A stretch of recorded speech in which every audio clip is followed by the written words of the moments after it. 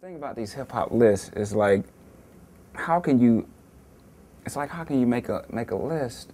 Because so many people that you leave off, you know, and then there's people that are on, you know, that a lot of people may disagree with. So it's kind of like if you have 10 guys in a room, that's their list. You know, it can't be a world list, you know, because there's a lot of people like, I'm surprised Ludacris is never on there. To me, Ludacris is one of the dopest. Black Thought ain't on there, you know, he killing a lot of people.